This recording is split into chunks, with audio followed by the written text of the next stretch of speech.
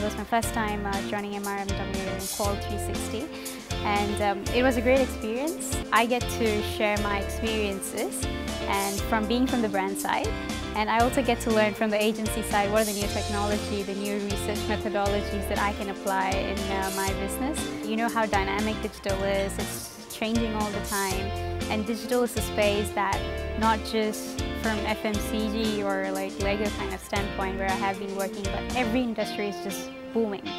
And understanding consumer behavior and providing exactly what consumers seek, and that is going to drive the ROI of our businesses. So it has, I think that's the highlight for me today.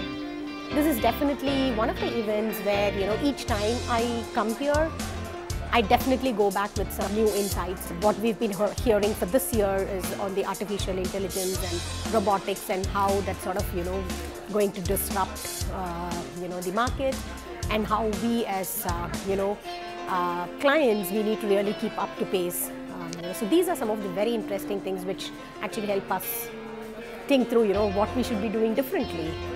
So this is my first time at MRMW, so it was very exciting for me to be here. I really love the variety of speakers and all the interesting stuff I learned. So to me, what really stood out was the Galvin consumer in my pocket. So I just love having, that sort of just ask a question and have the data at my fingertips. So I really like that. I like the conversation which the Lego client who's Kirti did, where she talked about digital and simplification. I love the way how they've come up with various ideas and literally coming from the people who are not connected to it, and so they've actually leveraged the NIVET in that sense very well. So very, very different, very, very, let's say, inspiring. So these are two big things I really like today.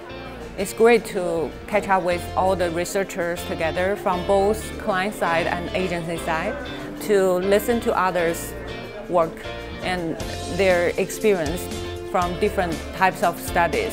So a good mixture for the research learning. It's good to catch up and learn from their expertise. In the future, potentially I may work with them. So I really look forward to the next one, the future ones. I really liked it quite a lot.